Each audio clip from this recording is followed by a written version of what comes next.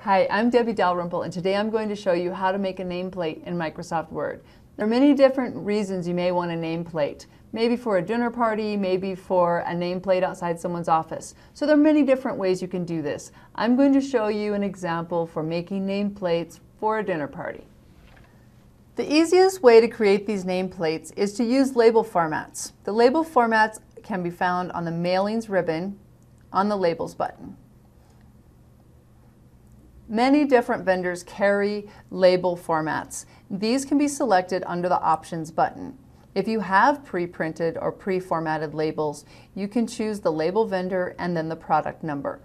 Once you've selected one that meets your needs, click the OK button. Now to insert these labels into your document, click the New Document button. Our document is now formatted into tiny rectangles that we can type our names in. We want to add a couple of different formatting options to make our nameplates look a little bit more decorative.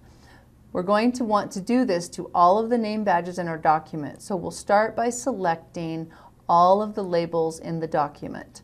Then we're going to go to the Layout ribbon under Table Tools, and in the Alignment section we're going to choose Align Center. Align Center aligns it both horizontally and vertically.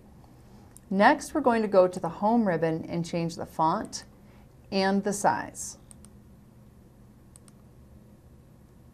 Now that we've selected a font and a size, all of our labels are consistently formatted and we can use them for nameplates. So that's one of the ways you can create nameplates using Microsoft Word.